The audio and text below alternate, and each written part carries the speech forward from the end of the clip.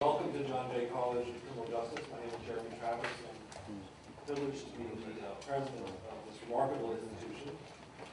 And on behalf of Cyrus Vance and the DA's office and my colleagues here at John Jay, I welcome you to this conference. Before saying a few things about our wonderful partnership with the DA's office, let me take the moment that I have with the microphone to say some wonderful things about John Jay. I'm allowed. So just to give you a sense of where you are and what this college is all about. This is a college almost 50 years old. This building was opened 2 years ago, so this is the expanded campus of John Jay. Please spend some time getting to know us. 2 doctoral programs, 9 master's programs. Most of our students are undergraduates, and most of them, I'm very happy to say, are New York City kids. Come from New York City public schools. They come here, they're hungry, they're ambitious. 40% of them were born in another country. 3/4 of them students of color, and they want to make a difference in the world. And that's why they come here. Our job is to help them find their way, and they go off and do great things that we're very, very proud of our alumni. And some of them even work in Manhattan DA's office. And if you want some of them to work in your organization, come talk to us. It's a hard time to get out of college and try to find a job, and we have students with special expertise and a lot of drive and a lot of smarts and a good education. So that's always something that we'd like to talk about. Secondly, we have great faculty here. We'll meet some of them today who have a range of scholarly interests.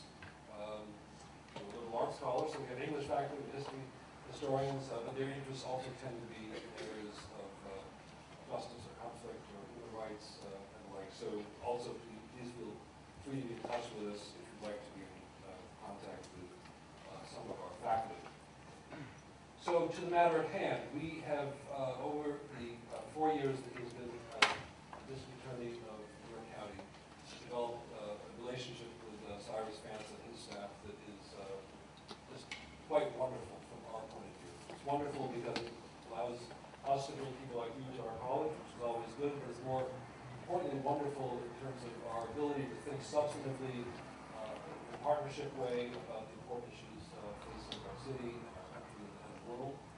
Our faculty working together, we have our students working in the DA's office, and at a strategic level to be part of the discussions within the DA's office about what is the approach to the issues facing our country. This DA's office, as you know, has a long history of excellence. Being the best local DA's office in the country. That history goes back to predecessors, Morgantown, Hogan. And what is just great to watch is how Cy Vance has continued that tradition and given it a modern, up-to-date twist and sense of urgency and creativity. Cy Vance is known nationally as an innovator, as a man of high integrity, as somebody who takes the opportunity given by to an elected official to do the best for the people who elected him, and has shown that time and time again in the time he's served as DA. Relationship with the community is stronger than they've ever been. Relationships with the police department are strong and collaborative. Relationships with academic institutions are strong. And the proof is in the pudding. There are good things happening in terms of lower crime rates in our county, in Manhattan, and very good things happening in terms of the way that the court system is functioning from a public citizen point of view. And that's a tribute to leadership. Leadership matters. So it's in that spirit that I'm delighted to welcome to the podium a very, very important public official in our country and in our city, a good friend and a great leader. To kick off this conference on cybercrime and intellectual property rights in the digital age, Cyrus Vance.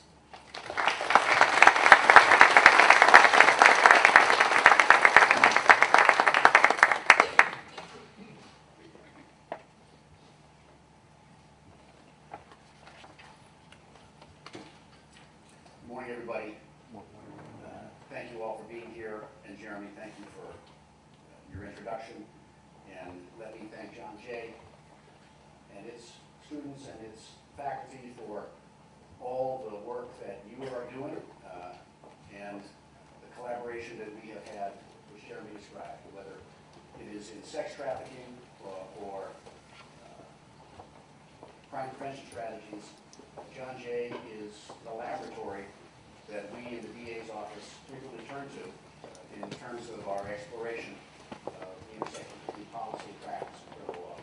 And I also want to return the compliments to Jeremy Travis.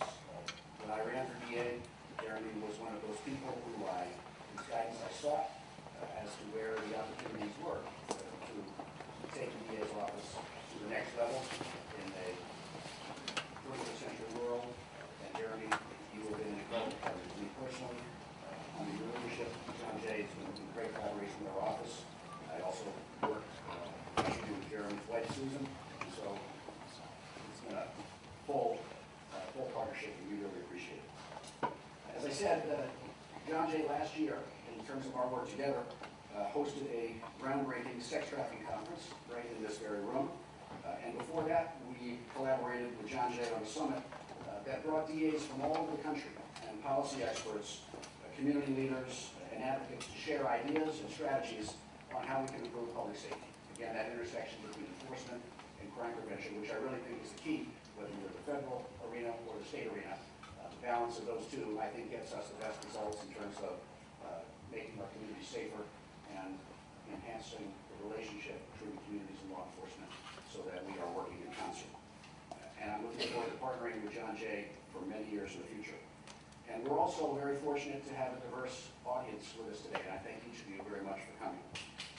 In this room, you are individuals from grant holders, technology firms, financial institutions, government agencies, federal and state, and many others. And I think it is this kind of collaboration that, again, is what is going to make us successful in the future. Certainly, our collaboration with the federal partners has never been better, and I appreciate their partnership, our state partners, but I think also the business community. And what I really see as DA is the opportunity to partner with industry and its executives because there is so much that we share in common in terms of community safety, safety in the marketplace, and I think that business and the DA's office and law enforcement really are natural partners, and we are very proud of the work that we're doing together with you. I'd like to mention a few special guests who are here this morning, and that is Kathleen McGee, who is Director of the Mayor's Office of Special Enforcement. I don't know where Kathleen is, but she's not here now. I hope she'll be here soon.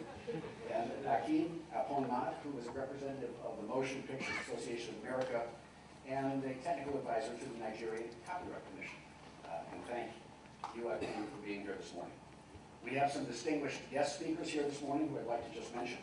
A friend of ours and a friend of our office and one of the thought leaders in the cyberspace and intellectual property arena, Eric Friedberg, who's co-president of Stroz Friedberg, a law firm here based in New York, and Brian Brocate, who is treasurer of the International Anti-Counterfeiting Coalition and also a partner at the Gibney, Anthony, and Flaherty law firm. So, before I turn it over to the panel, I have a few minutes to talk with you about some bigger picture issues. And we start with the biggest picture relevant to this conference, and that is some statistics. According to the United States International Trade Administration, counterfeiting and piracy cost the American economy somewhere between $200 and $250 billion per year, and a loss of hundreds and hundreds of thousands of jobs. So that's the backdrop against which we convene today to talk about intellectual property theft in the digital age in all its varied forms. What we see, and I think you see, is that the intellectual property thief today is no longer the person who is selling false Marc Jacobs bags on Canal Street or peddling bootleg DVDs on a street corner, although those things are still happening today. But the modern intellectual property thief is stealing a copyright, a trademark, a patent, a trade secret, or sensitive proprietary information. And this intrusion is largely happening online, and it's happening more than ever before. This audience well knows cybercrime and identity theft are probably the fastest growing crimes in the country. That is certainly the case in Manhattan, where it's the most frequently reported crime in our precincts in Manhattan. And I I say this often, but I think I'm always reminded of it. When I was a young assistant DA, and over the last many years, I've always thought of crime scenes as a squad car rolling up to a street corner in Manhattan with yellow "Do Not Disturb" tape around it, and that's really how we define a crime scene in my mind, and I think in the mind of the whole generation. But today, the reality is that if you want to know where the crime scene of the 21st century is, it's online and it's in the internet, and that's why we're here today. And to aggressively deal with this online and international threat, our office created the Cybercrime and Identity Theft Bureau in 2010 to centralize all our investigative resources and personnel in one area. In our office, what I've also observed after nearly 4 years is it doesn't matter whether it's a homicide, whether it's a sexual assault case, or whether it's a business crime case or an international fraud case. Cybercrime and the computer and the digital space occupies all of these crime characteristics. Every case involves some kind of digital evidence, no matter the nature of the case. So we are seeing in our office the need to be proficient in cybercrime forensics, whether it's an intellectual property matter, a homicide, or another street crime. Our office and the Cybercrime Bureau is also involved now in investigating and prosecuting intellectual property crimes in light of the increase in both digital piracy and theft of digital intellectual property. And because of how easily business information is stored and used, current and former employees of businesses, and you see this all the time, are able to access an ever-expanding amount of sensitive and proprietary information. Mostly we see this in the area of theft by insiders associated with the business as employees, but these insiders, their crimes not only impact the bottom line of the companies that they victimize, but also has a broader impact in terms of the other employees of the company, profitability of the company, the ability of the company to hire and to expand, so it actually affects a much broader arena than simply the corporation itself. And we saw this in our office recently in an interesting and I think apropos case involving a former IT employee at the Gucci of America Corporation. And that employee intruded the fashion company's database, which led to the shutdown of every computer in Gucci's office locally during the holiday season. And the defendant in that case used an account that he had secretly created during his tenure in the firm to access the company's computers remotely. And as a result of that intrusion, Gucci lost access to documents emailed during the holiday season for nearly 24 hours, and other documents and emails were permanently deleted. To a company in the retail business, to lose access to your computer for a 24-hour period during the holiday season probably felt like weeks and months to them. But that's the reality of what we're dealing with here, and you who represent industry know exactly the impact that cyber intrusions and piracy have on your businesses.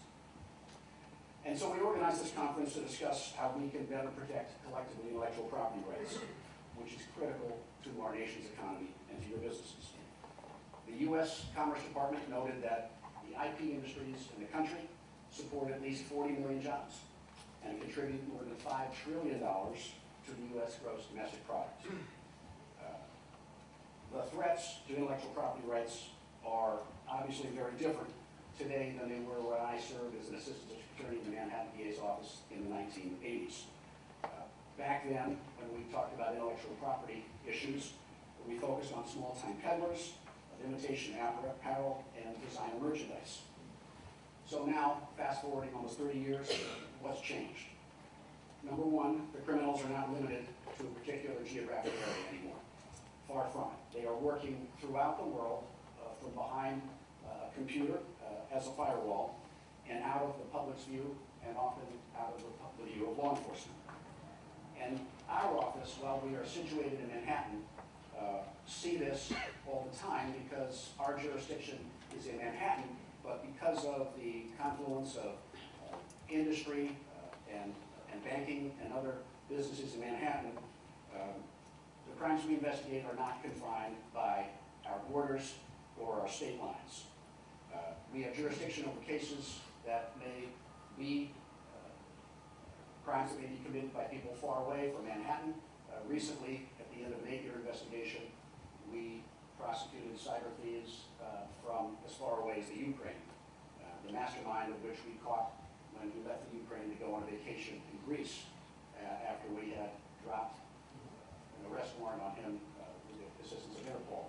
So we are actually investigating and bringing to the United States people who are far distant and who are working in large groups to make a profit off the United States businesses and people using cybercrime and theft of intellectual property.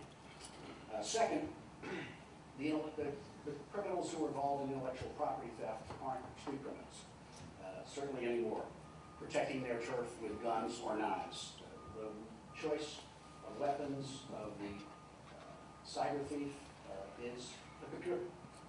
And as you all know, they are using it extremely effectively to pursue the hard-earned capital and intellectual property of our businesses.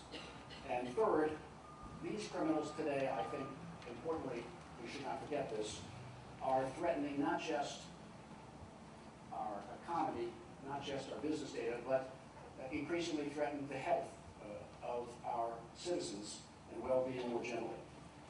One of the most serious and alarming threats we see today in our office is the sale of counterfeit prescriptions, which directly impact vulnerable populations like children, the elderly, or the infirm. Between 1% and 2% of all prescriptions sold in North America is counterfeit, according to the 2013 World Health Organization report. Now,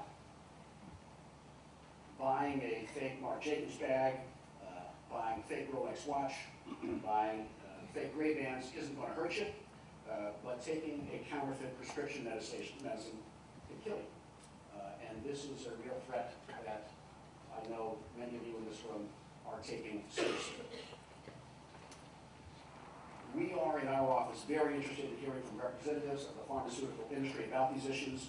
I know we'll hear from one of the panelists today from Pfizer and perhaps other companies about this threat. I think we all got to pay careful attention to this in the future. And I think when you look more broadly, what we've seen in the papers and investigations that we are now doing, the global marketplace is now more than ever filled with examples of counterfeit merchandise that threaten the public safety, not just economy. Baby formula, toothpaste, motor vehicles, tires, electronics, and airline equipment. Modern intellectual property thieves flood the market with their products with no regard for consumer safety and no concern for reputational damage. Beyond these consumer goods, we also see corporations unknowingly buying counterfeit software, which obviously places those companies' security and businesses at risk. As we tackle this in New York State now, I'm also aware that our state laws in the area of intellectual property and cyber theft and cybercrime need to be reevaluated and updated. Recognizing that need for more comprehensive modernization of our laws, when I was president of the District Attorneys Association last year, we convened a task force made up of prosecutors, defense lawyers, industry experts, academicians, and others to study our laws in this area from top to bottom, to make recommendations in a report, not based on politics, but based on substance, how New York needs to update its laws in the white-collar crime arena. And the proposed areas of change in that report crossed a wide range of areas, but included certainly cybercrime and identity theft. As to those specific crimes, what the task force found, and what I also see, is that computer and other high-tech crimes are simply in New York State not treated with the gravity and breadth of the harm that they actually cause us all. And let me give you just one simple example of the frustrations we have. Current law in New York does not treat stealing computer code or personal identification information as a theft. And that's because of antiquated larceny laws that don't allow for theft of duplication. Now that makes really no sense. And we all know in this room that theft of computer code from a business can be extraordinarily valuable and extraordinarily costly to the company. And that's why our task force, as an example, proposed changing the definition of larceny in New York State to allow for theft of code software and some personal information as well. The bottom line is, as we look at our New York penal laws, they need to be updated to acknowledge what constitutes a crime in today's digital landscape. Despite the challenges that we have in the statutes and the need for their modernization, we're going to continue in our office to bring criminal charges for unlawful duplication and possession of computer-related material. And that's going to include situations where a current employee has permission to access or duplicate computer material, but then duplicates that data for some other unauthorized purpose. Our office recently indicted a programmer for Goldman Sachs for taking proprietary computer code from the company and then sharing it with a competitor. And that's just one example. In the near future, we're going to see more prosecutions like that from our office. One case will involve employees with stealing intellectual property related to the company's high-frequency trading strategies in the hopes of it to use to start their own trading firm. And the investigation that was set in motion came about as a result of the victim corporation alerting our office. As part of that investigation, we were able to secure and essentially freeze the stolen code in cloud computing services, where it had been stored as part of the criminal scheme. And that's just an example of how private industry and law enforcement can work cooperatively together to deter the theft of intellectual property and hold those who are stealing it accountable. So, as I turn it over to the panel, I hope today's conference will be as useful to you as I know it will be for the lawyers in our office. And I know also that our success in combating intellectual property crimes and theft is really only as good and strong as the partnership that we have all together in this room. Our success in street crime, and we've had great success, is really a partnership, as a result of a partnership between the communities we serve and law enforcement that's privileged to represent.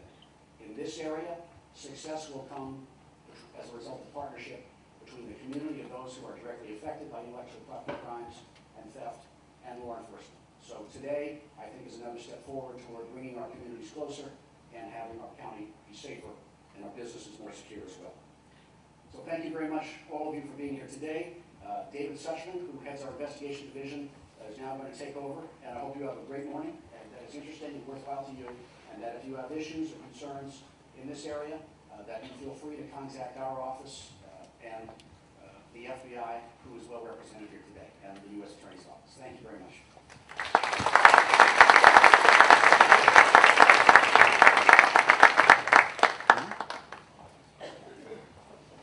Thank you, Mr. Vance. Welcome, everybody. We are going to pick up with our program and head into our speakers from this point. I just want to provide a warm welcome to everybody. We're very, very excited for our effort here today. Let me just take a minute to acknowledge a couple of people who helped make today possible. For those of you who have ever participated in putting together a symposium, conference, anything like this, you know how difficult it is to get everything together, to dot all the I's and cross all the T's. And our team is very good at this, working with John Jay. But I want to take a minute just to acknowledge Brenda Fisher, who is our chief. Brenda, if you stand up for a second. Thank you, Brenda. Ken Kern is the deputy chief of cybercrime. Ken, thank you. Jeremy Apple. Jeremy, stand up for a second. Thank you, Jeremy. I don't know what everybody else is who participated this summer outside working, but we also have Ben DiNapoli and Paul Beningo who played major roles in this. So thank you very much to our Danny team, and of course our gracious host from John Jay. So without further ado, let me just move to our first honorary guest speaker, Eric Friedberg. And Mr. Vance alluded to Eric's role in cybercrime, intellectual property, and corporate investigations. He really needs no introduction, but I will give you a brief one as he comes up, and thank you for being here today with us, Eric. We greatly appreciate it.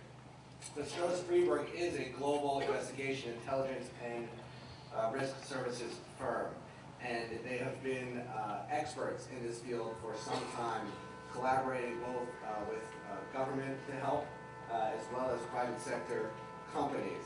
And Eric's 20 years in government and private sector experience in cybercrime really goes without saying that he is a national expert.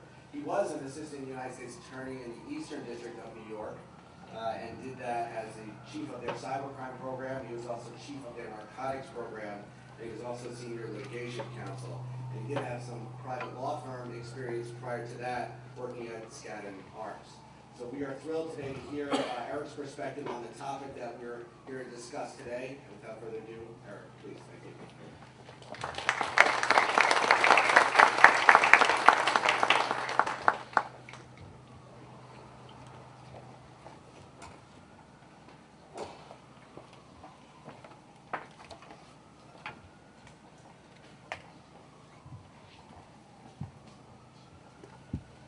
Good morning, everybody, and David, thank you for the introduction.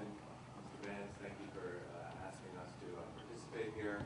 It's nice to see everybody this morning, and your remarks made me think I'm of a similar tenure as you. I was in law enforcement for a very long time, starting I think in 1989, and it reminded me, your remarks reminded me that in the mid-90s, Janet Vito really had the vision to think that this was going to be a big area. She appointed at the time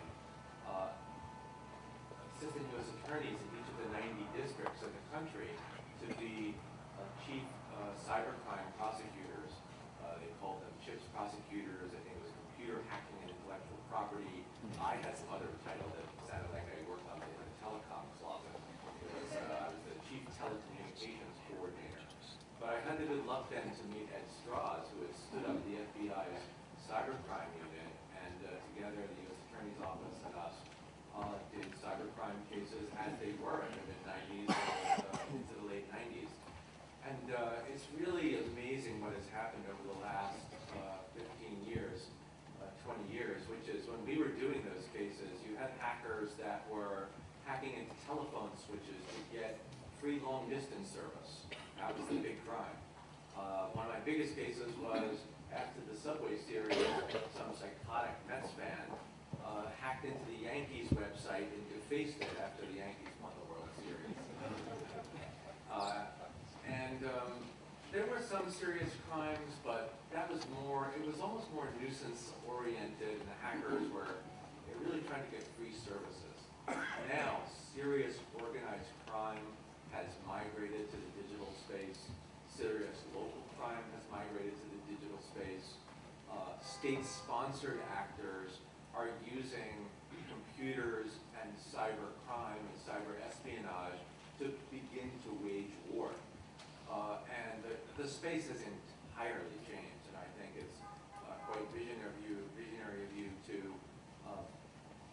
build the unit, understanding that it's only going to become more and more important space, and my comments today, I think, are going to be directed a bit to that. I'm going to focus on two types of intellectual property, really one type of intellectual property theft that we focus in on at Stroz Friedberg. And at Stroz Friedberg, what we do is we do the digital forensics, the cybercrime response, and the remediation to figure out what has happened to your network, how did these guys get in, what did they take, how to close the holes, and how to make sure it never happens again.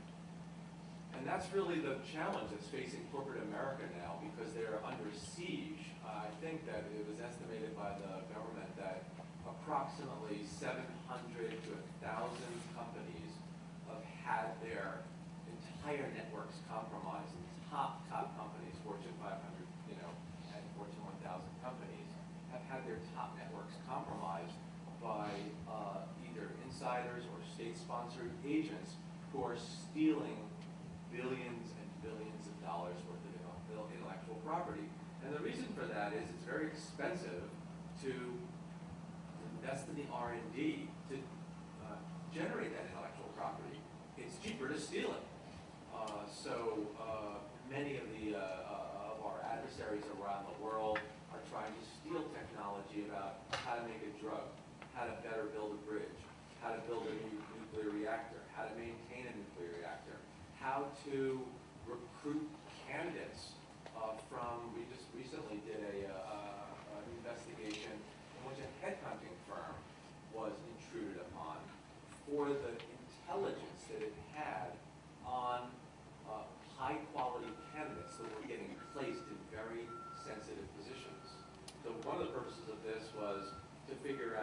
who was going to be in various countries doing what for various military installations and for various government installations. But think of it also this way, I was taught, I mean, sometimes it's hard to figure out what the motive of the attacker is just from the content that they're looking for. But in this case, it struck me that that government agencies were looking to build profiles of individuals that would enable them to recruit spies or try to flip people or get people to be double agents, etc., based on the intelligence from a headhunting firm. Now, whoever thought 10 years ago that a headhunting firm would be the cyber victim at the hands of the Chinese government, as it were, in this case? It's almost unthinkable. Sometimes you think, okay, I understand defense contractors and plane technology and drone technology, we understand. But it seems to be evolving that there's really no limit, and this is a real problem for corporate America. It's hard to figure out when you're going to be in the crosshairs of the attacker because it's not clear what they are going to value. And what it's turning out to be, that they value pretty much anything that is high quality information. And it could be for a variety of reasons. It could be for manufacturing reasons, it could be for R&D, it could be for espionage, it could be, in the case of organized crime groups, they're very much focused on invading areas that enable them to either wire transfer money out of institutions, get non-public information from networks on which they can trade. So really the attacks have gotten incredibly serious and escalated, quite remarkably. With respect to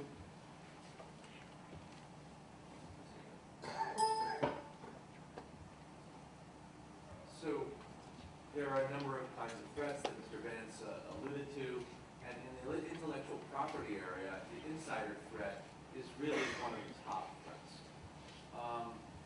Many of these cases, including the case that Mr. Vance alluded to, the Atlantic case, was an insider that's behind the firewall, right? In other words, so you have the quality of your firewall, the quality of your intrusion detection, somewhat is irrelevant because the person is behind all of that. And we see people, oddly enough, very frequently in the high-frequency trading area, stealing source code to go to another firm, build a platform based on the kind of source code that's available at their very fingertips. And so, whether it's insider or outside threat, there are sort of three top things that companies can do to prepare and defend against this kind of threat. Number one, believe it or not, has nothing to do with technology. It's corporate governance. All right? Corporate governance means if the IT guy doesn't own this anymore just by himself, he doesn't own the problem, or she does not own the problem. The entire organization at the C-suite and the board has to own this problem. Why? Because you need budget and you need to do change management in order to be effectively protected. I'll give you an example. Like at Goldman Sachs, there's no USB connectivity allowed anywhere in the organization. Well, imagine if you've got a company where it's critical for the scientist or whatever to use USB sticks. The head of IT is never going to have the chops or the gravitas to by himself tell your entire either revenue-producing cadre or key personnel, I'm closing down all the USB ports. You need change management, you need education, you need buy-in, you need the whole corporate culture to be able to sort of say, we are going to govern security together. It's not just an IT function. And we're going to say as a company together that security is as important or as critical to revenue production. If you do not, when I see companies where the attackers can just come in and plunder at will, 9 times out of 10, it's because the IT guy has just been left to his own devices, and there's no board involvement, there's no CEO involvement, the audit committee is not involved in protecting the environment.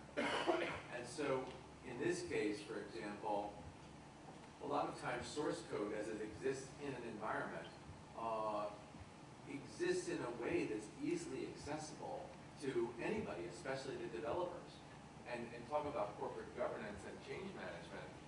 In a case where you have source code being developed in your environment, I would say in 8 out of 10 companies, all the developers are allowed to remote in from home and work on the source code development remotely. They can VPN in, they can check into their source code platform, there's no logging of who's into the source code platform or what, they can copy stuff out. And so what ends up happening is that when you have a criminal case where there's been a theft of source code, it gets very muddy because it seems as if there's no way to prove unauthorized access, or somebody, as Mr. Vance alluded to, exceeding that authorized access, because essentially the IT guys and the source code developers have free reign to essentially do whatever they want.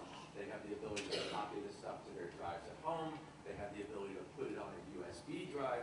So when you do the search warrant and you do the search warrant of the person or the home, as happened in the Olenikov case, and the source code is on USB drives and it's on the home computers, the person says, well, this was the normal course of doing business. I'm allowed to do this. I do this, and we all do that. That's how we develop the source code. And it makes unauthorized access prosecutions, or exceeding authorized access prosecutions under 18 U.S.C. 1030, extremely difficult. And so what has to happen is, you have to lock all that down. You have to have a source code repository that says, okay, you can only access this from the network, let's say. Maybe that's the decision you make. You can't access this remotely. And if you can access it remotely, you can't download the software. You can't put it down to USB. Well, can you imagine if you've got a bunch of incredibly valiant, they're usually Russian scientists in the high-frequency trading area that have the ability to generate these algorithms that do computer algorithmic trading, and you say to all of them that you're paying for $5 to $10 million a year, and I kid you not, those are the salaries for these guys, and that's why these people leave, because they're making $4 million someplace, and somebody else says, hey, come over here and make $8. And so they throw another $4 million at them, and they're like, should I develop the source code all over again from scratch? Or should I just bring what I took with me from where I was? Because I wrote it, I developed it, and there's a sense of entitlement to it. If you have to say to all those incredibly highly paid, highly valuable people, you can't even work any of the ways that you're used to working, that is a C-level issue. And so what I see is that there's a complete absence of cross-disciplinary teams owned at the C-suite level, at the board level, that is willing to take ownership of the change management necessary to do the technical things like logging at the source code level, blocking remote access, blocking USBs, etc. It takes sort of a corporate village to do all that. And it's the same thing on the advanced persistent threat side, which we'll get to in a bit. But you do need, on the source code side, to have that ownership of that issue. The next thing you need is particular technologies. Whether you're combating an insider threat or an outside threat, you have to have technologies that are specific to fighting cyber, okay, and to fighting intellectual property theft.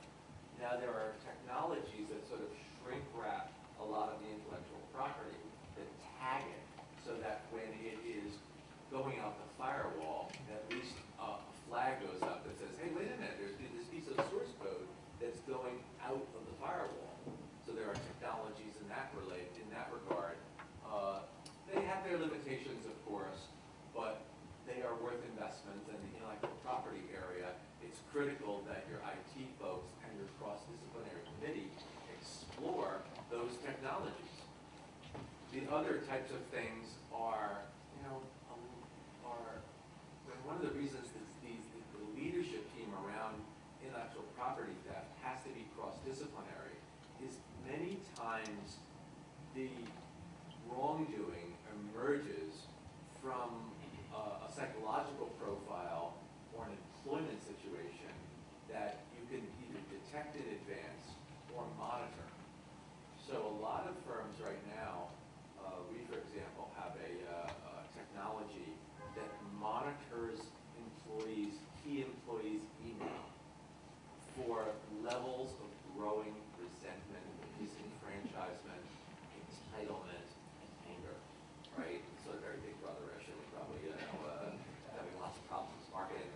sector. The government loves this stuff as a sort of an anti-Robert Hansen type of technology. There's no privacy issues to that in the intelligence community. We're getting more traction. But there are emerging sentiment analysis technologies that allow you to keep an eye on these people that are extremely highly well-positioned to steal your crown jewels. So again, you can almost see, like, think about this technology we call it rapport. How are you, is the IT guy in any institution, at a financial institution, going to be able to impose this technology that reads and scores every email for all these psychological factors that we have reverse engineered as being associated with impending digital doom? Is the IT person herself going to be able to implement that? You know, say, hey, I made this purchase and I put it on the exchange server. You know, that's a C-level issue. The board, the outside counsel, everybody's going to have to sign off on that kind of thing. You know, because it has massive ramifications. Half your employees might say, I'm not working at this company. If you put that in on Google, right? If you put that technology at Google, you're losing 75% of your staff. Now, if you're at a trading firm, for example, and everybody's making $10, $20, $30 million, they might say, well, I understand, you got to watch me, and you know, it's a little more acceptable. So again, you get back to the issue of corporate governance. So there are specific technologies, there are specific methodologies, and especially for insider threat, you know, there's a vast body of knowledge, mostly aggregated at Carnegie Mellon, who has done, you know, years and years of studies of insider threats and profiles of who is it that goes, you know, who is the postal inspectors here, who goes, you know, postal, as it were, you know, on other folks and steals stuff and just goes off the reservation and really threatens the organization with this kind of intellectual property stuff and other harm like these destructive actions that happened at Gucci. Well, there's a way of profiling that. First of all, you have to screen for it when you're hiring, right? So again, if the HR person is just doing their own thing in a non-cross-disciplinary context, how does the HR person know that your organization's specifically interested in targeting, you know, background checks and psychological profiling of your key people, both when you first hire them, and then as you continue to sort of look at them, as the case may be over time, to see whether or not they're likely candidates for this kind of disgruntlement, an sense of entitlement that leads to this kind of intellectual property theft. They can't do it by themselves. They would never come up with that. They need, again, leadership from the top. And so what we see in best practices is cross-disciplinary fields where, in many cases, a whole planning session and incident preparedness catches this stuff early. I remember once doing a case where it was for a big entertainment franchise, and two of the people were sniffing. They were secretly recording off the wires that run through the wall everybody's AOL instant messages, which were unencrypted, just for fun, really. But they were wreaking havoc with them just amongst the staff. And we came in and did the investigation, and we found the secret laptops that were recording all this. And we figured out who was doing it. And we interviewed 20 of the people in the company. Don't you know that 4 of the people knew this was going on? And they knew it was going on for 6 months. Now, when the intellectual property's been wired out, it's too late half the time. It's gone. It goes to China, it goes to Russia, it goes to Syria, it goes wherever. It goes to an industrial competitor. But there are always signs in advance that you've got a problem. And a lot of times it takes an HR function, right? Why? And I saw this also I've seen this in the financial institution, in companies that are running the back end of the financial institution. I've seen it locally, a couple blocks from here at a big internet company where about theft of intellectual property, theft of monitoring the chairman's emails surreptitiously for 6 months. 4, 5, 6 people have known this were going on for a long time. Now, what's wrong with that picture? You have no way, it's a little bit like the Fort Hood situation. Obviously it's a much more tragic situation, where people had a sense that there was a problem, but there wasn't a proper mechanism for escalation. There was no education, there was no incident response plan, there was no mechanism on the HR side to sort of say, I believe in the Fort Hood area. People thought, when they did the interviews, hey, this guy seems a little wacky, and he seems like he's making all these sort of anti-government statements. But as I recall, a lot of the people that really had concerns were worried that they came forward because the person was, I believe, Muslim, that there would be a perception that they were being retaliatory or racist or prejudiced against them by reporting what they properly saw as a behavior that was indicative that was going to lead to trouble. And I see that over and over and over in the cyberspace, because you find out that, I mean, some of the times the 3 or 4 people that know are involved, but a lot of times they're not. And a lot of times the harm could have been prevented had proper procedures been put in on the human resources side to give people a mechanism to come forward and to sort of escalate this problem and bring it to the right people's attention. I see that happening sometimes.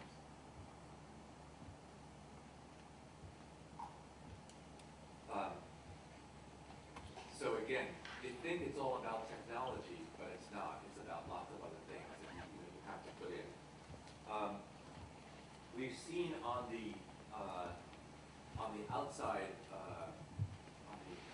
outside threat perspective that there really has been no limitations to where attackers are looking for information in intellectual property. It's computer security firms, it's defense industrial base, manufacturing, financial, oil and gas, engineering, law firms. Law firms are a huge target right now, and they're looking for valuable intellectual property and valuable intelligence about corporate clients because they think that the law firms are less protected and it's easier to get information from them. We've seen it in the headhunting area. We've seen it in the public relations sector. It's really not anywhere that there's something valuable, intellectual property, you are at risk. I was lecturing yesterday with the vice president of compliance for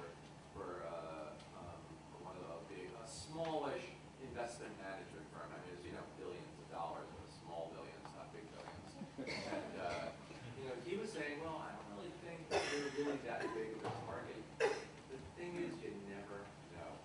I mean, a lot of times, especially in this context, you become associated in the attacker's mind, sometimes by association. I did a case many years ago for Bank of New York Mellon, and I think the U.S. Attorney's Office in Jersey ended up prosecuting this, where they were under tremendous cyber threat because they were the bank that had handled the bank accounts for an animal testing company. And the attackers were a very militant animal rights group that then targeted all of this company over and over and over with digital and physical attacks because of this guilt by association. And we see this in the cyber area where attacks come in because people are representing people associated with somebody that's adverse, for example, to Julian Assange. So you could be in some completely weird, like eBay. Did eBay ever think that it was going to come under attack because it shut down the payment mechanism to WikiLeaks? So again, it all comes down to these things: corporate governance, technologies that are specific to the threats, and in the cyber area, where you're involving state-sponsored espionage by state-sponsored actors, you have to have technologies that are unique to that kind of attack. So there's a whole new range of technologies that are emerging to act as intrusion detection for state-sponsored and persistent attacks. So again, especially as inside counsel, sometimes inside counsel thinks, well, that's an IT thing. Inside counsel, purchasing, the CEO all have to be involved in that because these technologies are expensive. They become obsolete in various years. A new technology gets invented 3 years after what you bought, and the change management and the budgeting issues that come about by having to replace those technologies as you go requires C-suite involvement. And I think the last point I would make, there's a deck that's available, and it's up on the site here that deals specifically with advanced persistent threat. If anybody wants that, I could make it available to them. The last leg of this is world-class incident response personnel, either on an inside or an outsourced basis. Those are sort of the three legs of the stool: governance, technology, and then people. Because whether it's insider threat or battling Russia, China, Syria, whoever it is as a state sponsor, Israel, France, it could be anyone, us, it could be anybody. You have to have personnel that are highly trained as incident responders. And one of the issues that, especially companies are facing, is that these people are very hard to find and extremely expensive. And they jump around if you offer them $10,000 or $20,000 more. It's very hard to retain them. So these kind of attacks where people can do log analysis and understand how to run these intrusion detection systems and understand on the insider threat how to run these very specific technologies that purport to be predictive, like ours, of harm. You have to have highly technical people, and they're really not thousands of them out there. A lot of people come out of the Air Force Office of Special Investigations, OSI, because they have such good cyber. They have good, very good cyber training. But they go to a handful of firms, and then the government sort of scoops a lot of these folks up. What corporations are now doing is they're trying to attract those people, bring some of those resources in-house, and then if you come under attack, either insider or outside attack, you normally have to scale with outside providers, but at least you have a quarterback that has the technical resources and the technical understanding about how to do the log analysis, how to do the forensic analysis, how to do the adequate preservations, how to liaison with law enforcement. It's a very unique set of skills. So for the corporate folks here, those are the people you should really be thinking about hiring internally to your organization, and then have them be part of this cross-disciplinary leadership team. So thank you for your time this morning. It was